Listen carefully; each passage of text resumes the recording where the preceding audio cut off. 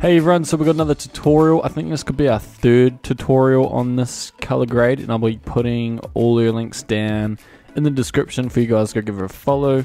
So if we come down, you can see really strong orange and teal, very vibrant and bright and warm. So getting rid of those shadows, maybe bringing up the vibrance and maybe a bit of clarity. So we're working with this one here, and let's get into Lightroom. Alright, so we'll start by dropping the contrast a lot. We'll really flatten it out because we'll do some curves, and it's just a pretty flat image anyhow. Highlights can come up, so we can just tell that by its pretty bright image, and we have much more detail in ours. So you bring up the highlights, you sort of lose a bit of that detail, but we'll just bring it up about there. Definitely want to bring up the shadows a lot, so you're going for a bright, vibrant look. Getting rid of those shadows really helps with that.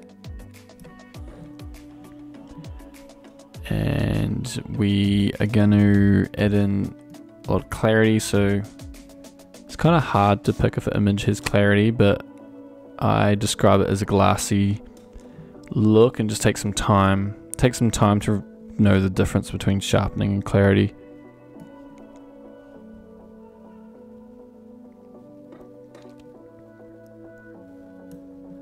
So it's vibrant looking, very vibrant colors, so brought up the vibrance a lot. And since it's lacking so much contrast, got to bring up the saturation in that quite a bit. But we're going to add in a lot of contrast with the curves. We'll do that now.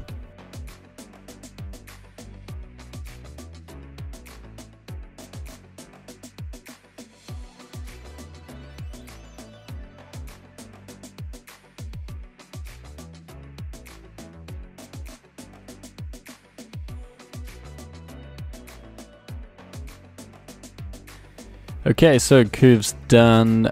Just a simple S curve, so a bit more tones in the mid-tones and highlights, taking some out of those shadows, and it's just going to add a bit more vibrance to those colors since you're putting them in the highlights and mid-tones. And for this one, just to fade to those blacks, helps not give off the digital look to photos quite a bit. And then just a lot of flatness throughout it. As you can see, there's a lot of flatness to those highlights. There's that detail in the highlights is sort of kept down. And we will move on to split toning. So we want to add in some purple and reddish tones. So let's start with highlights.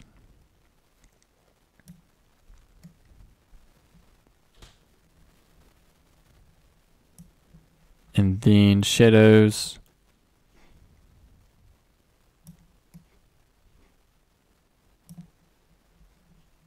And it's just subtle, but I think that's all we need to do.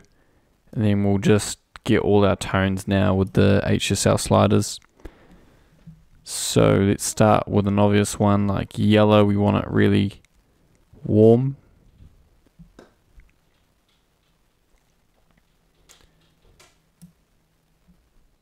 And we might just drop the saturation of those greens.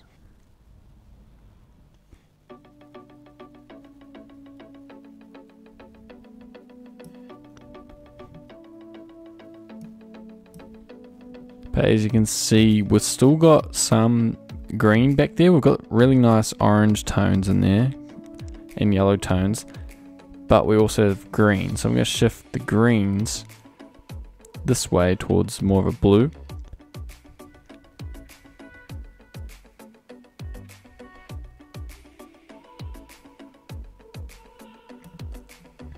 Because shifting the yellows affects the greens a lot as well. So you just have to, dragging them in separate ways, you can sort of get both the colors in there. Reds, keep it a nice orange. Oranges look about right. So we need more of a greenish, tealish look to our blues.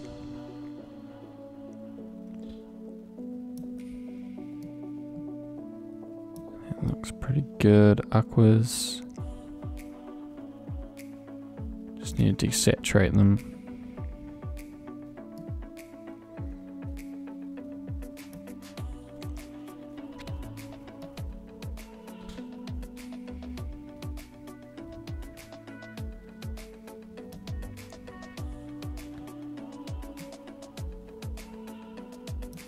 Really need to bring up the oranges.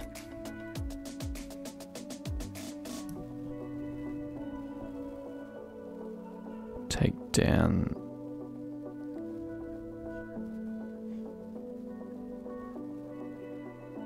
So quite often if you take down the yellows, since it's so close to the oranges, it makes the skin tones pop a lot.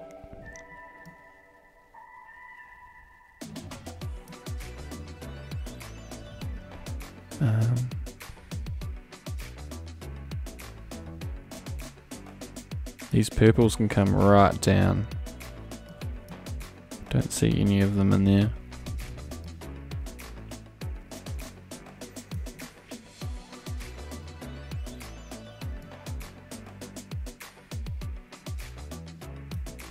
Okay, so working with luminance now, we want to brighten some of those colors so they look a little deep, and we want the nice, bright, vibrant look. So it's quite important to move some of these.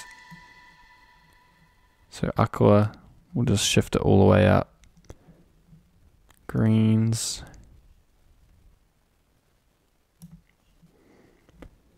Yellows can come up.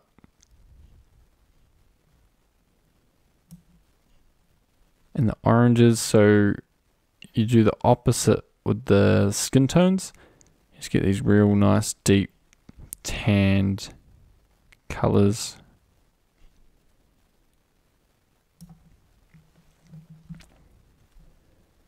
That looks pretty good. Chuck in a little bit of green. Just a tiny bit. And one other thing I've noticed in this image is moving the distortion. So if you just move the distortion a little, about 15 is about as far as you can move it without getting the image cropping in. And what it does, if you just add in a little bit, you won't even notice the distortion. But it sort of makes the background and the entire image look that more grand when you have an environment, photo of an environment. So yeah, if you want to see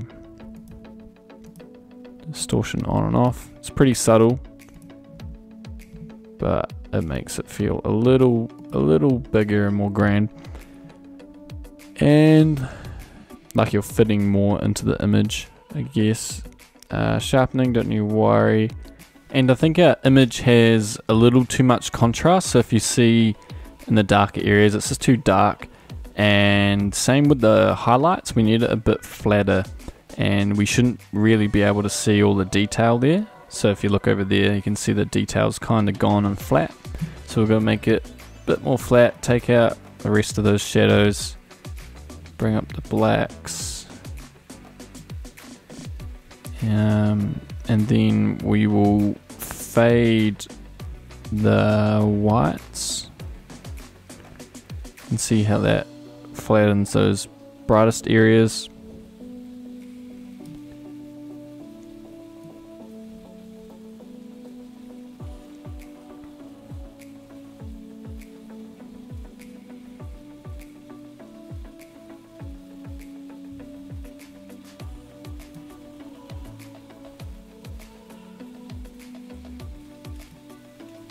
Do it for the mid-tones as well, maybe.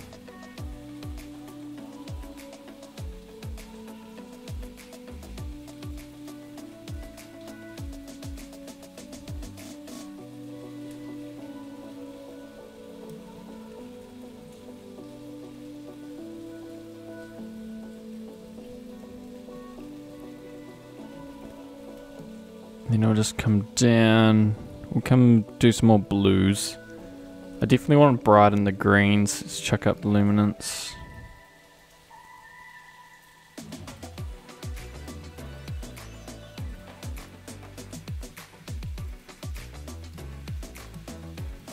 We will brighten the skin tones a bit, just reset them. And then the blues, they need to be a bit more, you can see they're too dark, deep, so let's chuck up the luminance.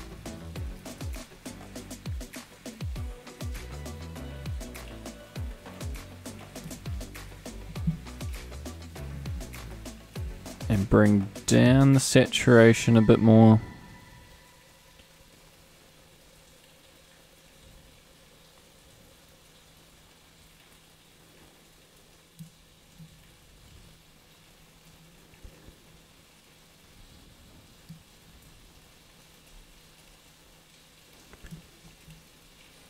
And then the aquas, I think we're looking maybe a touch too green.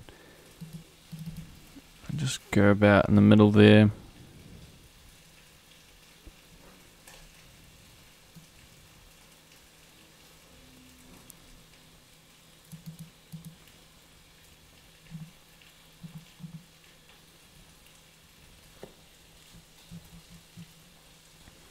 Keep saturation there.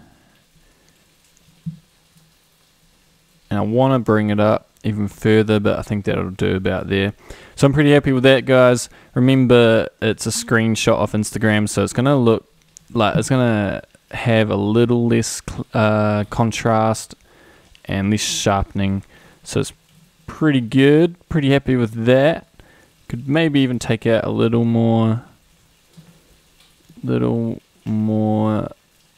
contrast.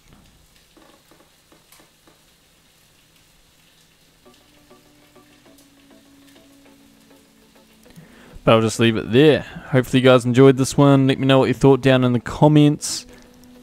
Who you want to see. Comment people that don't have too many followers over on Instagram but have really great photos. I'll reach out to them, ask them to send in a photo and do a tutorial on them. Check out the presets if you're liking these tutorials, guys. It's all just one pack of all the best presets from these tutorials that I like, what I've come up with over the years. So heaps of value there. Appreciate your feedback. Catch you in the next one. Cheers.